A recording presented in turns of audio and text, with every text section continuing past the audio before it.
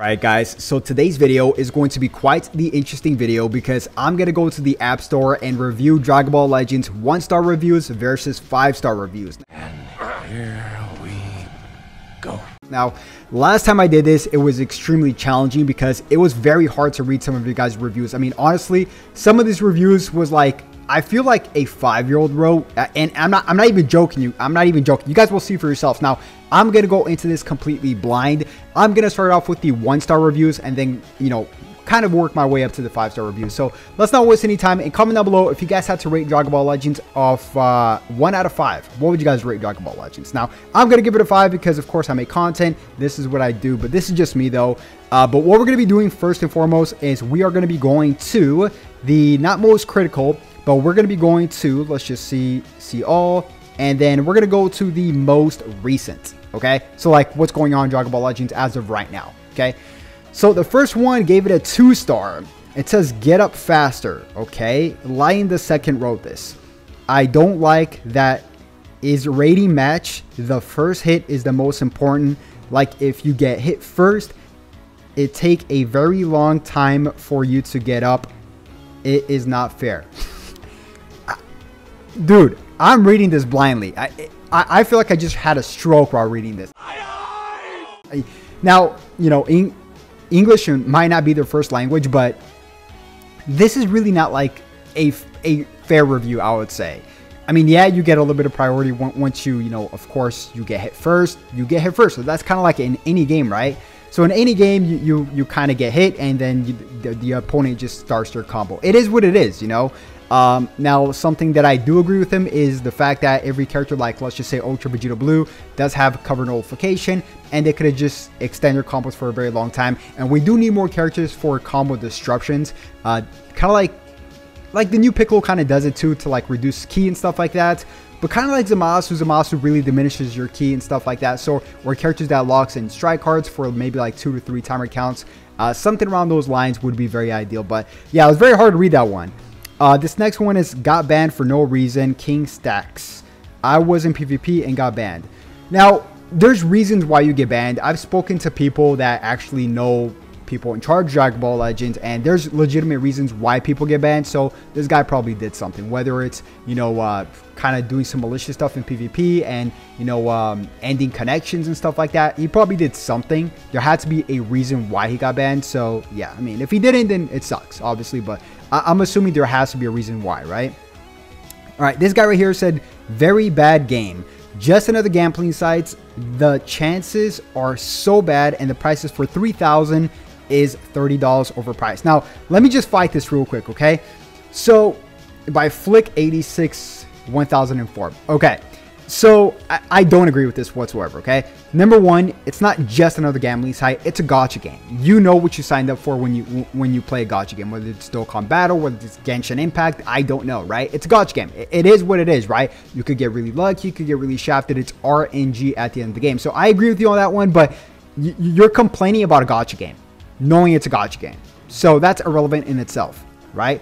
And the price is for $30 for 3,000 crystals for $30 is overpriced. Compare that to any other gacha game. This is a great deal. It's in the general aspect, yes, it is overpriced, but if you compare it to any gacha game like Genshin Impact or something like that, even Dokkan Battle, these are actually cheap prices, or cheaper prices, not cheap prices.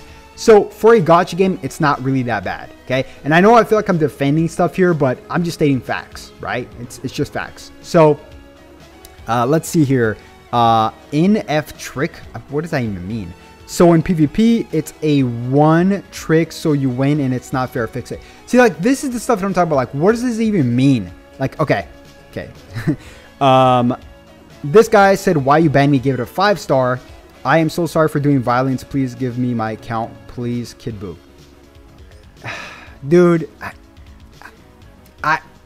I'm speechless. Like, what is this? Like, this is not even a review. All right, this guy, Shake Shady, Thursday, which technically 2 days ago, gave this review, 1-star. Glitchy, unfair combat system. I used to spend money on this game. Never again. It simply doesn't matter. Not when you have a combat system that is filled with glitches, lag, and allows players to abuse the server lag. I mean, this happens when people get banned, right? This could happen in any game. but people get banned for that, right? So yeah, the fact that it does lag sometimes, I do agree with you there, but the fact that people can lag switch happens in every game, and people do get banned for it eventually, right? It is what it is. Love before hates. Okay, so you know what? Before we even get to this one, let's get to some 5-star reviews, because I feel like this video has been like 5 minutes long, and we haven't read one 5-star review really. So, best game ever by Lucas Culver. Okay, he said, actually my favorite game in the whole world. So fun, but really hard to get to see if you complete story. Yeah, I mean, it is a fun game. It is pretty hard to complete. I mean, after you complete the story, it is pretty hard to get crystals, but I do make some crystals guides for you guys here on my channel. And yeah, I get what you're saying, but at the end of the day, it's a gacha game, right? So yes. Piccolo, please. My glorious king. 5-star review. I don't know what to make of that. So, best game ever. This is the best game ever. Okay, so yeah, some of these reviews just, okay, let's read this one right here. Okay, this one has a pretty full review. Okay, so it says, love the game, Goku 123. Okay, absolutely love the game. It truly does deserve the word legends in it. The story is insanely detailed, which I would agree. It is pretty good. Like how Bardock knows that they wore the clothes in the old days.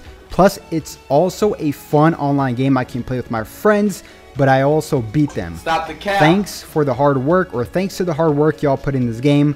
And probably my favorite mobile, he spelled that wrong, model game ever.